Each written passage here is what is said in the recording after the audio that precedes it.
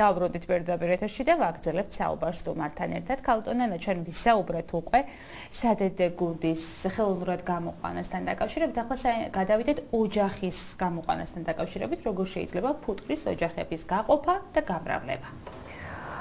ფუტკრის ოჯახის ხელოვნურად გაყოფა რამოდენიმე მეთოდით შეიძლება. ეს არის ხელოვნურად შედგენა, არის ოჯახის შუაზე გაყოფა და დედაზე მიფრენა. ხელოვნურად როცა ადგენენ 4-5 ჩარჩოს იღებენ ზედმსხდომი ფუტკრებით, ახალსკაში მოათავსებენ. თუ იმავე საფუტკრეში ტოვებენ, ბუნებრივია, მაშინ 1-2 ჩარჩო კიდე მეტი ფუტკარი უნდა ჩაუბერტყონ, იმიტომ რომ მოღალე ფუტკარი ძველსკაში დაბრუნდება. და მერე უნდა მისცენ განაყოფიერებული დედა ან მწიფესა დედა.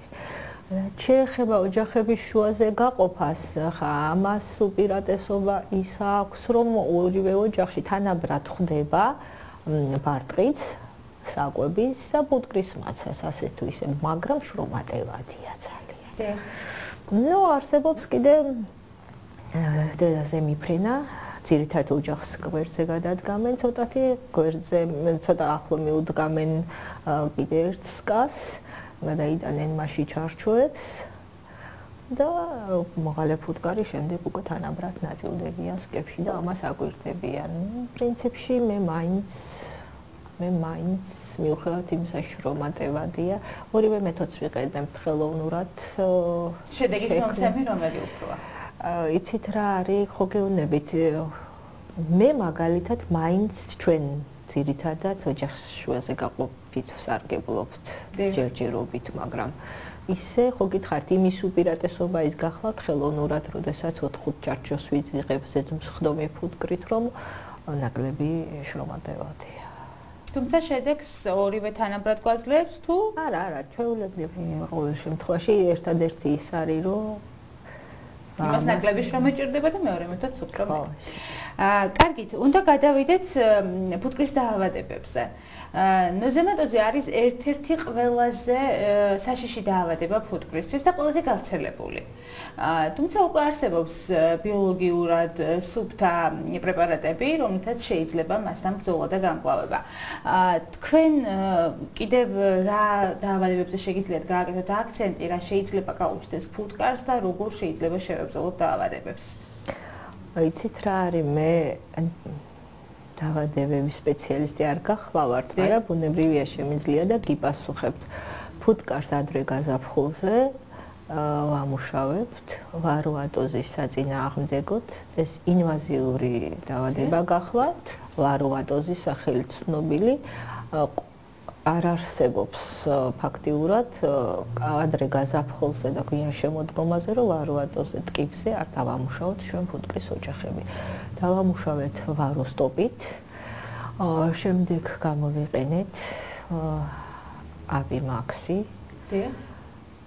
და მეტად გაზაფხულზე მეტად ფუტკარი არ შეგვიწუხებია, მაგრამ შემოდგომაზე ისევ არ დაგვჭირვებია ნოზემატოზი. ნოზემატოზი ისეთი დაავადებაა, რომ აი ფუტკარს ფაქტიურად ფაღარათი ემართება, სუსტდება, კუჭმატლავის დაავადებაა, მაგრამ შეკუპსკას სვრის, ჩარჩოებს სვრის, ბუნებრივია, მაგრამ არ დაგვჭირვებია ჩვენ და არ გამოგვიყენებია პრეპარატი, არც შემოდგომაზე არ გამოგვიყენებია. შემოდგომაზე ჩვენ ისევ ვაროსტოპით დავამუშავეთ, შემდგომ მავრიკი გამოვიყენეთ, ოღონდ ესეც ტკიპზე, ვაროას ტკიპზე ლაპარაკი და რაც შეეხება ნოზემატოზის საწინააღმდეგოდ არსებობს, როგორ არ არსებობს, ნოზესტატი არსებობს, ნოზემასტოპი, ასევე იცით რა არის, გარდა ამის ამ დაავადებას ქალბატონ ნანა, ალბათ საკვები. ესეც ინვაზია ფაქტიურად, ერთუჯრედიანი პარაზიტი იწვევს ორგანიზმში. და საიდან ხდება საკვებიდან? ბუნებრივია, გარემოდან საკვებიდან ხდება მის ორგანიზმში. და გარდა ამისა, მინდა გითხრათ, რომ ეხლა ამ ბოლო ხანს მწარე აბსინთას იყენებენ. მცენარე გახლავთ ეს ექსტრაქტს, სპირტიან ნაყენს და ცხარე წიწაკას, წითელი წიწაკა. ეს ბუნებრივი მეთოდი. ბიომეთოდი და პირადად ჩვენ არ გამოგვიყენებია, მაგრამ ფაქტია, რომ ეს უკვე ცნობილია, დაწერილია ლიტერატურაში, რამოდენიმეგან წამიკითხავს ნამდვილად და იყენებენ. თუმცა კიდე მინდა გითხრათ, რომ რაც პრეპარატებს შეეხება, შემოაქვს მეწარმეს, არეგისტრირებს პრეპარატებს. ძალიან ბევრ მეფუტკრეს უთქვამს, რომ იცით რა პრეპარატი არ არის კარგი, არ იმოქმედა.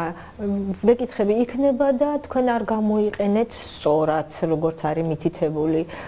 ან იქნება ვადები არ დაიცავით. აი შარსან მაგალითად კარგი იყო და წელს აი ისეთი მოქმედება არ ქონდა.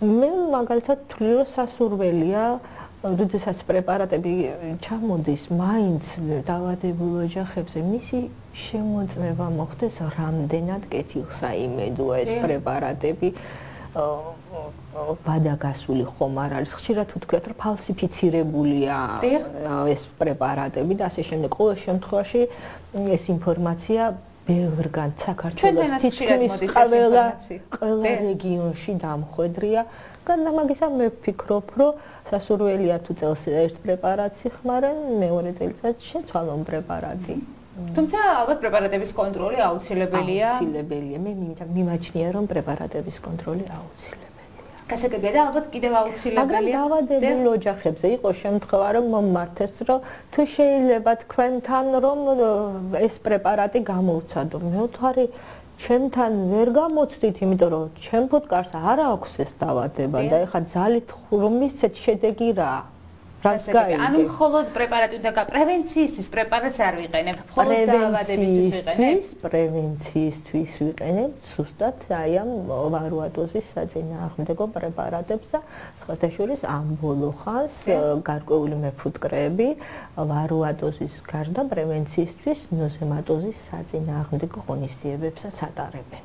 ანუ ესეც აპრობირებულია უკვე. ყოველ შემთხვევაში ასეა თუ ისეა მე რამდენადაც ვენდობი ამ ადამიანისგან ვიცი რომ მიაჩნია რომ აუცილებელია თუ გინდა გაზაფხულზე გყავდეს ძლიერი ოჯახი უნდა დამუშავებული იქნას შემოდგომაზე როგორც ვარუატოზის საწინააღმდეგო ასევე ნოზემატოზის საწინააღმდეგო თუმცა ეხა თვითონ მეფუტკრეები და დაავადების სპეციალისტები შეიძლება ერთმანეთთან წინააღმდეგობაში მოდიოდნენ ერთი ერთთვის ეს და მეორე მეორეს. მე მოგახსენეთ უბრალოდ ეს აზრები. გასაგებია თქვენი პოზიცია. კარგი, თქვენ ახსენეთ რომ აუცილებელია შემოწდეს პრეპარატები, რომელიც თქვათ შემოდის ჩვენს ქვეყანაში. თუმცა ალბათ აუცილებელია ისიც რომ შემოწდეს თაფლი, რომელიც უკვე ბაზარზე ხვდება და განვასხვაოთ ერთმანეთისგან ნატურალური თაფლი და ფალსიფიცირებული, რომელიცაც გაჯერებული ხოლმე ხშირად განსაკუთრებით წინა საახალწლო პერიოდში ახლა ალბათ დიასახლისები გვიყურებენ ჩვენ და რომ ვუთხრათ ვურჩიოთ თუ არსებობს გარდა იმისა რომ ლაბორატორიული დასკვნის მიხედვით უფრო სრულყოფილ შედეგს მივიღებთ თქვათ თაფლი არის ფალსიფიცირებული თუ ნატურალური თუ არსებობს რაიმე მეთოდი რომ განვასხვაოთ ნატურალური და ფალსიფიცირებული თაფლი ერთმანეთისგან იცით რა ეგ ცოტა რთული საქმეა იმიტომ რომ მესმის განსაკუთრებით სპეციალისტს ამ კითხვას ცოტა რთულია თქვენგან პასუხის ამაზე მიღება, მაგრამ ყოველ შემთხვევაში იქნებ არსებობს რაიმე მეთოდი, რომელიც თქვათ გამოგვადგება. გეტყვით რატომ არის რთული, როცა საქაროზის ჰიდროლიზით დაუშვათ აკეთებენ შეიძლება ეს ჰიდროქსილმეთილფურფურულის მიხედვით მე გავიგო, მაგრამ როდესაც აქტიურ სეზონზე ფუტკარ შაქრის სიროპს ამუშავებინებენ, ანუ ფუტკარი ამას აქტიურად იღებს და თავის ფერმენტით ინვერტაზით შლის რთულ შაქარს მარტივ შაქრებამდე და შემდგომ გადაამუშავებს და თაფლად ჩვენ ამას ვიღებთ ამის ლაბორატორიულ პირობებში დადგენის გარდა ვერაფრით ვერ მოახერხებთ რომ დაადგინოთ ნატურალობაზე დადგენა აუცილებელია მე პირადად მიუხედავად იმისა რომ ასე თუ ისე დარგის სპეციალისტი ვარ მაინც ვცდილობ ვიყიდო იმ მეფუტკრისგან თაფლი ვინც მეიმედება და ვენდობი ბუნებრივია ჩემთვის კეთილსაიმედოა თუმცა აი ჩვენი ბაზარი მოკლედ ფაქტიურად უკონტროლოა. აი ეს კეთილსინდისიერი მეფუტკრეები დაუცველი არიან აი ამის გამო.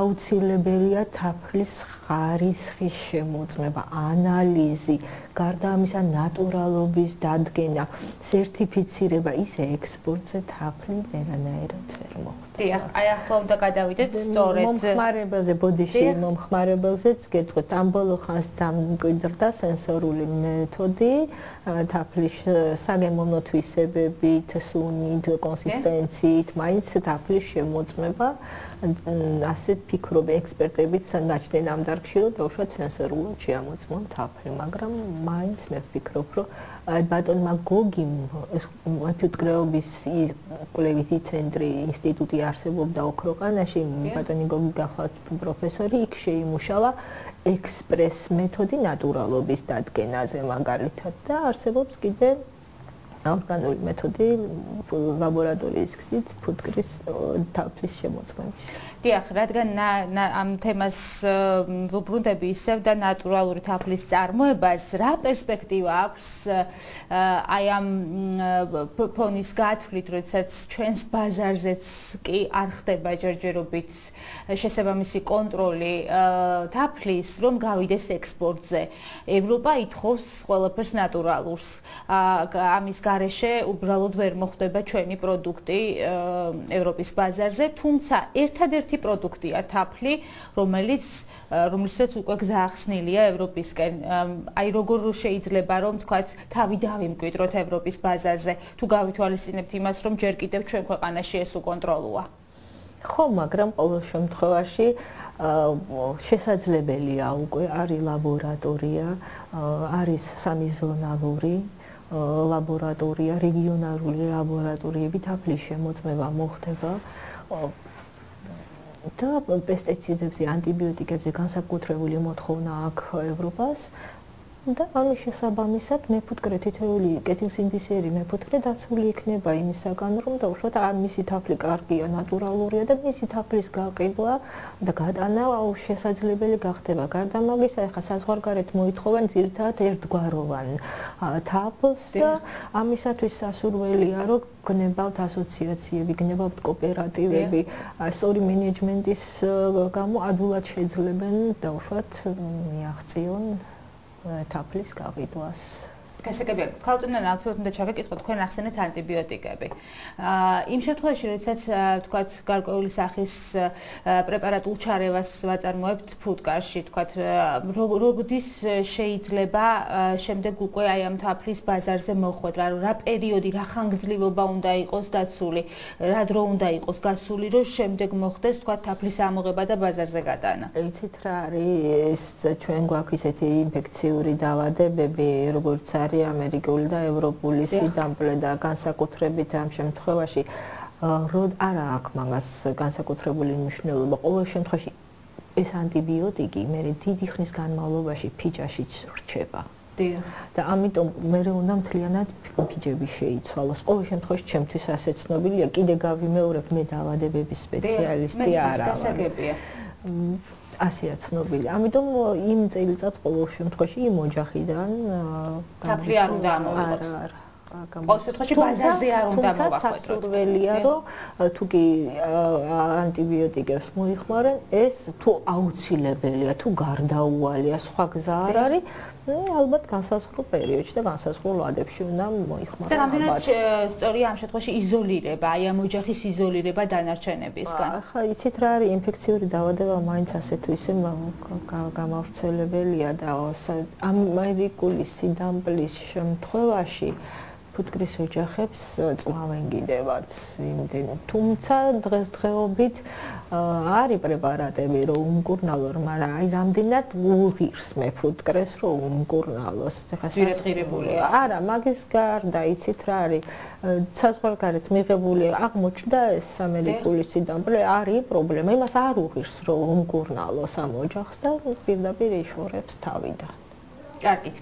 დიდი მადლობა ქალტონ ნანა საინტერესო საუბრისთვის. მე ვიმედოვნებ, რომ ჩვენმა ფერმერებმა და დაინტერესებულმა პირებმა საკმაოდ საინტერესო და კარგი რჩევები მიიღეს იმისთვის, რომ თავიანთი საქმიანობა უფრო წარმატებული და მიზანმიმართული გახადონ. მე მომავალ 4 შაბათამდე